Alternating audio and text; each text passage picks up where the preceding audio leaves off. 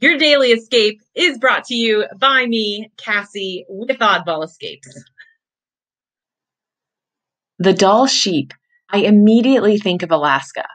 And while they can also be found in the northwest areas of Canada, they are one of the big five that Alaska is known for.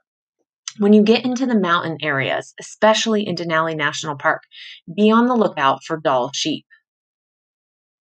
Look for white dots along the natural landscape. Now, they're typically white, but they can also be a slate brown color. During summer months, they tend to stick out against the grayish, brown, green landscape, like in this photo. And of course, in the winter months, or where there's snow, they tend to blend in.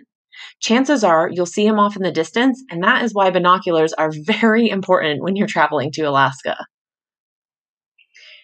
If you do get the chance to see one up close, pay attention to its horns.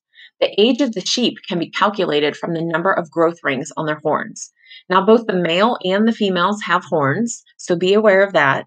The female horns are thin and only slightly curved, and the males have a thicker horn and can have a full curl depending on how old the ram is.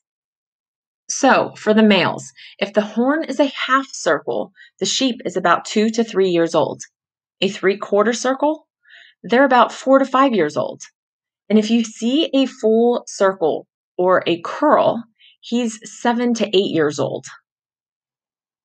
This photo shows mostly males on the hillside. Dall sheep are known for horn clashing. If you see this, they're not fighting over possession of females. Females also participate in horn clashing. So, what are they doing? Basically, they're establishing the social order. Will you get to see a Dall sheep on your trip to Alaska?